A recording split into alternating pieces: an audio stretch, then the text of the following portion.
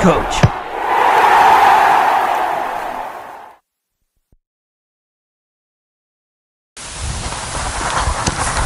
This drill. Again, in soccer is for thinkers, not for stinkers, okay? So we're gonna see who's the smartest in here. After you sprint, you always change sides, okay? So after you sprint, you're gonna end up here, you're gonna end up that side, all right? This is what we do. This side always will dictate when we're gonna sprint.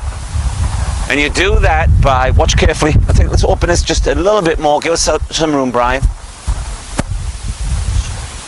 Brian, watch, pass the ball, son. We're not gonna pass it too long. 2, 3, 4 passes, 5 passes. We're gonna go backwards and forwards. And the right foot.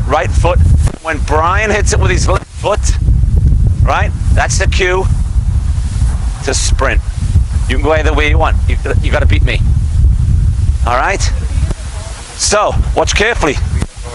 When you hit the ball, when you do the trigger pass, when you hit the ball, which is telling we're going to sprint, don't hit it too hard, because once you're gone, you better step up and get the ball straight away. And the next guy steps up straight away. So this ball is always moving, it never stops. All right? Passes in, go. Yes, go. Yes, go ahead, go. Keep it going. Yes, boom.